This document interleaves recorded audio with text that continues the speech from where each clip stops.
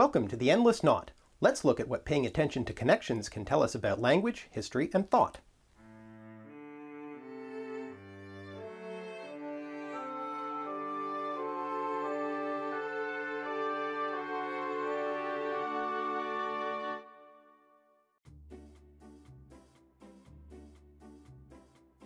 The world is a complicated place. We've all heard the pop culture references to 6 degrees of separation and the Kevin Bacon game, or the butterfly effect, in which chaos theory tells us a butterfly beating its wings can cause a hurricane on the other side of the planet. One way of thinking about these types of things is interconnectivity.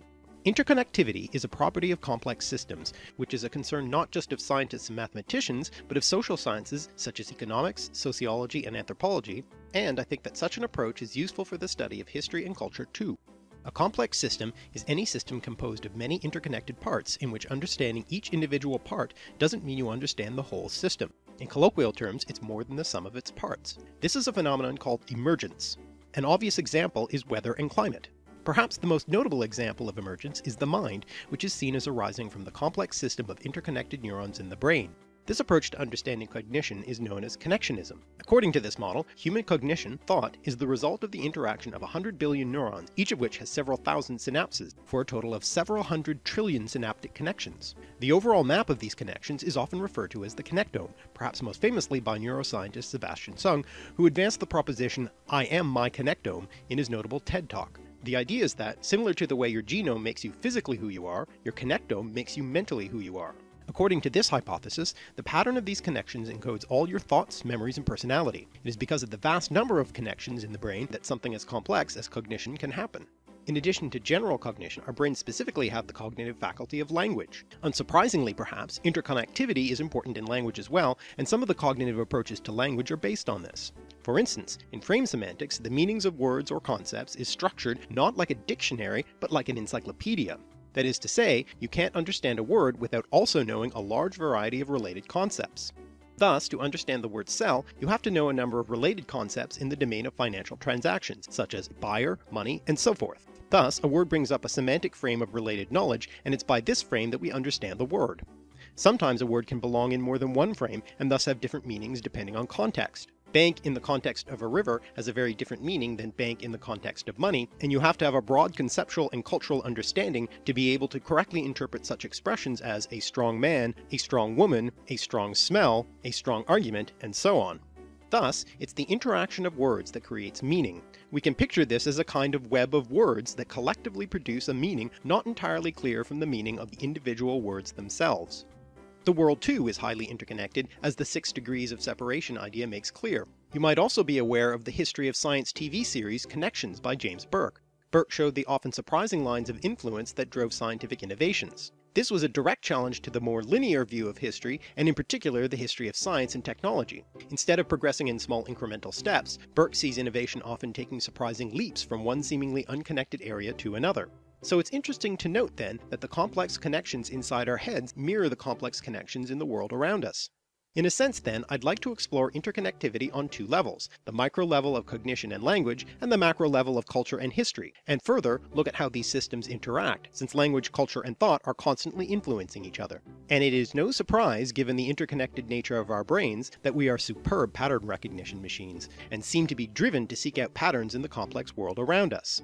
And given that these historical and cultural connections can often take quite unexpected turns, we have to cast our net quite widely when we're seeking to understand the world.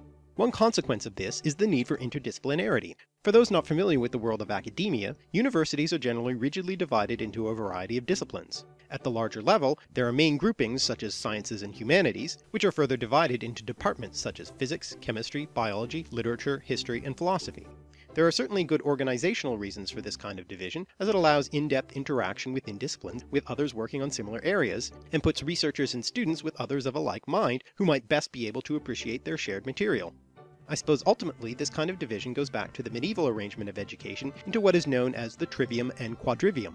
The first level, the trivium, with 3 subjects, is what we might now think of as the arts: grammar, rhetoric, and dialectic, that is, logic. The second level, the quadrivium, with 4 subjects, consisted of what we might call the sciences: arithmetic, geometry, astronomy, and music, that is, theoretical study of harmonics. The word trivium means literally three ways, referring obviously to the three parts, from Latin tri, three, and via, way or road, and on a more literal level the same word was used to refer to a crossroad of three streets. From this also comes the modern English word trivial. Now, I'm not suggesting that intense specialization is trivial, but the research produced from increasingly specialized disciplines runs the risk of being appreciated by only a small few who are in the know. Now, this kind of detailed work is very important for advancing and solidifying what we know about the world. Quantum physicists may discover the fundamental operations of reality, or paleographers may determine where a particular medieval manuscript comes from.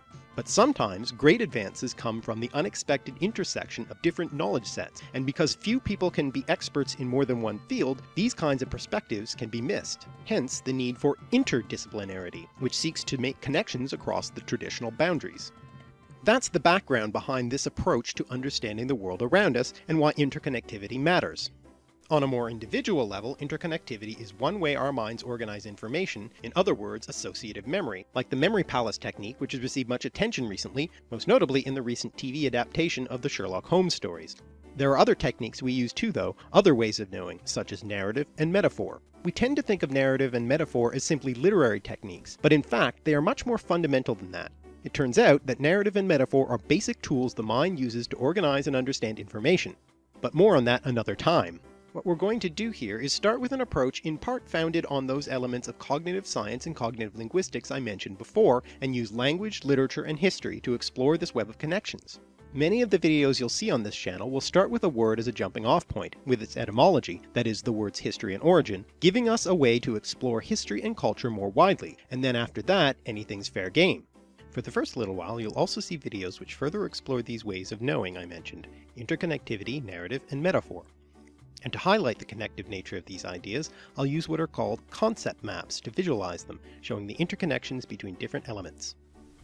After all, here we are on the internet and the World Wide Web, a vast interconnected world in which we can all dig deep down into our own specialties, but also share with others in a way unprecedented in previous human history. What better place to explore these connections, both old and new? If you have any comments or questions, I'm @alliterative on Twitter, or leave them in the comments section below. You can also read more of my thoughts at my blog, The Endless Knot.